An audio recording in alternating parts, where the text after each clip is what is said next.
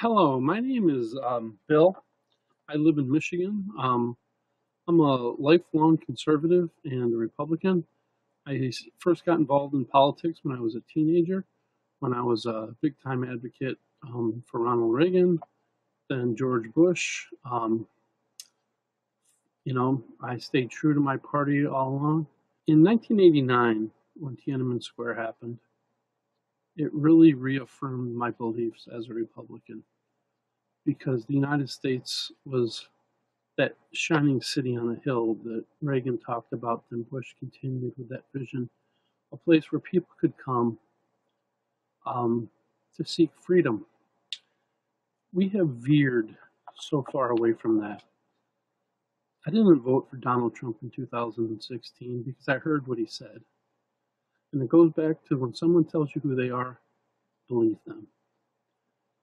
I was a supporter of Marco Rubio in that, and I ended up voting third party, which since then I'm ashamed that I did, because that enabled Trump to win, like in Michigan, by 11,000 votes.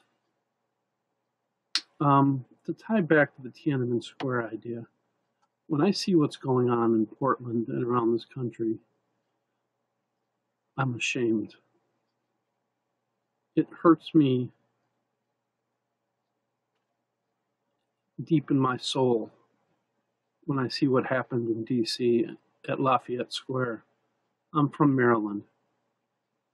And when I see the city that I used to go to all the time being torn apart in the name of a photo opportunity and peaceful protesters being carted off, I really don't recognize this country at this point because of the 3.5, almost 4 years of the Trump presidency. And we all need to unite behind Joe Biden. I'm going to be voting for a Democrat for the first time in my life. I live in Michigan, and we're all so proud of the job that our governor, Gretchen Whitmer, has done.